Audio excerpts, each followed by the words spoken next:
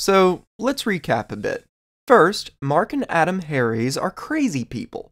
Mark has a website where he claims to be a doctor that knows about the afterlife, and Adam has started more crowdfunding campaigns than any other individual I've seen before.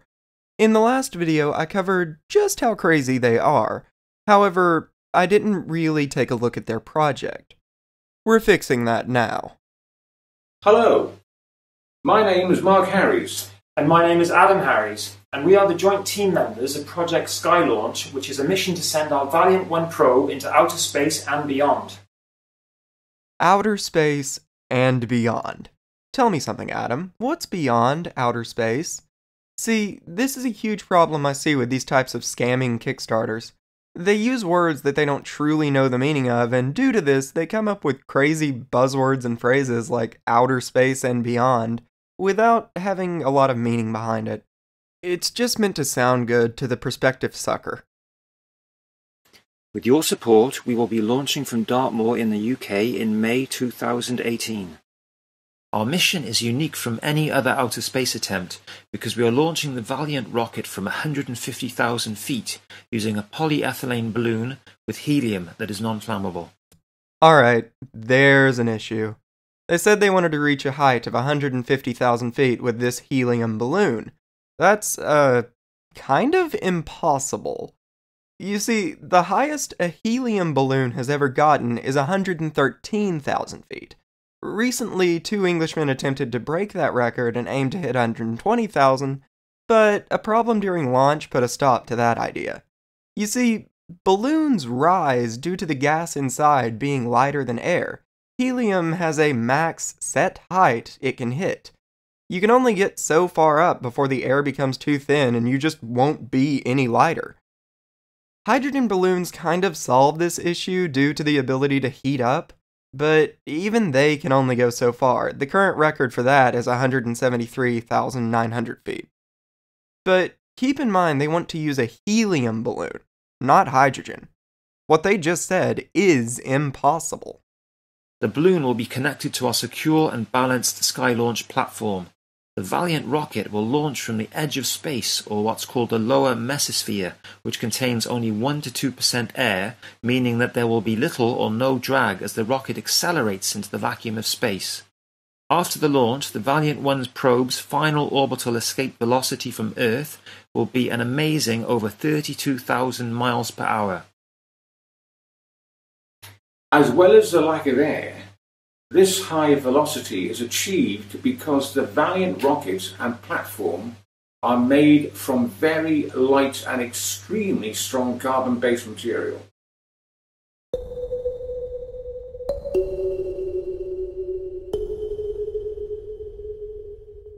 That's not it, right?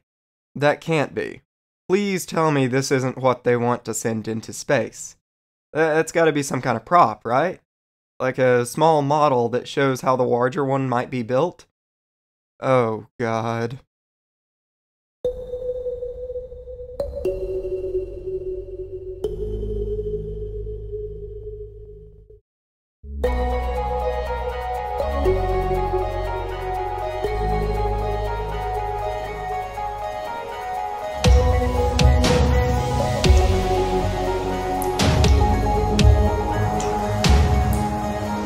Guys, I have a question for you.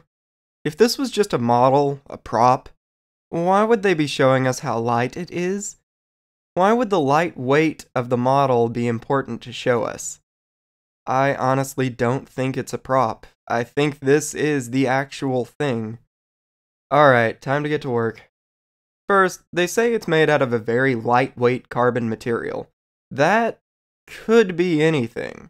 A crazy amount of things are carbon-based. Heck, humans are carbon-based. Did you become a necromancer and make this out of human flesh? Nah, you didn't, because that is definitely some kind of fiberglass or some type of cheap plastic. I'd like to see that survive the near 6,000 degrees Fahrenheit that rockets need to be. The rocket's engines will also be very light and powerful, made with a special oxygenated solid fuel mix. You're making a solid fuel rocket. to launch your space probe.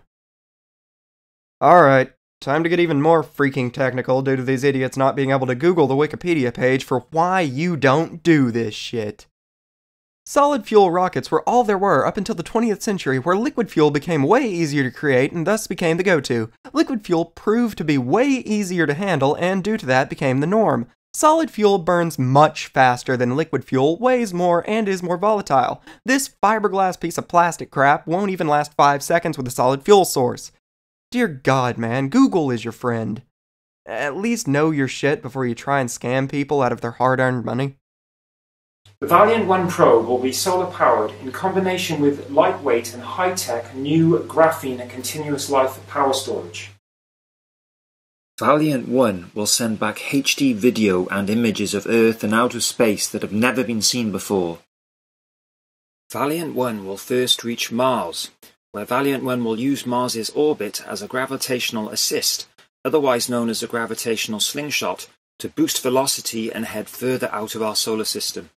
Alright, this is where I'm stopping their video. I wanted to get to the point of them talking about using the gravitational assist with Mars. Why? Because the way they say they're gonna do it is, well, hear it again.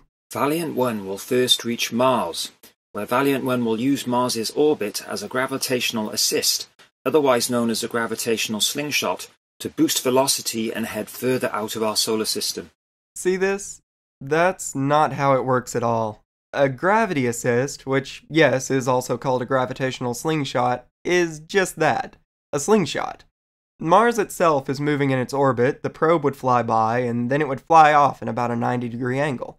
See this? This is an image that Wikipedia uses to show exactly what a gravity assist looks like. The black dot is the planet, and the blue dot is whatever is using the planet's gravity to do this. See how sharp the turn is? That's why they call it a slingshot. Now, let me be clear. It is possible to calculate the correct distance from the planet, how fast the probe would already be going, and even the exact position Mars would be in when the probe reaches the planet. This is a thing that you have to do in order to pull off what they say they want to do. But they didn't do that. They haven't done any math.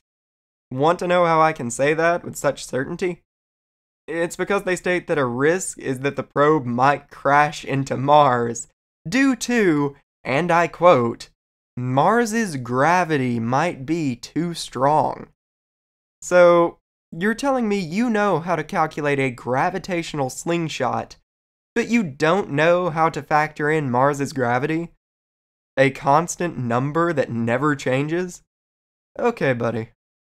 As extraterrestrial life in outer space is a strong possibility, Valiant 1 will continuously transmit peaceful messages in Morse code about Earth and its inhabitants.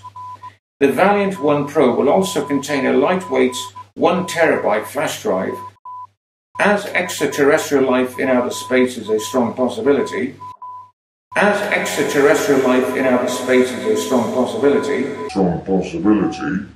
And we're done here.